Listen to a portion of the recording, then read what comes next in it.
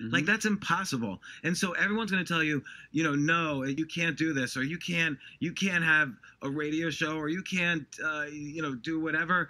But you just have to. Everyone who's successful goes on the other side of all the people who tell them they can't do it. If they just stay on the same side as the people who say can't, then you're going to be one of those people. You have to go in the room that's least crowded, the room where there's nobody else, and that's how you find your success. I wonder, do you become a billionaire by saying you want to be a billionaire?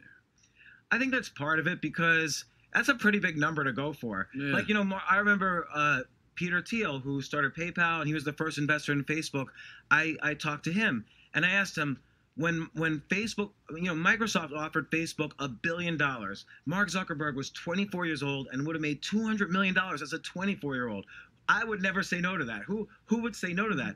And Peter Thiel said, we all wanted Mark Zuckerberg to take it, but Mark was like, well, what would I do? I would take this $200 million and then I would just build a social network. Well, I already have a social network called Facebook. So he didn't take it, and now he's worth whatever, $50 billion. Wow.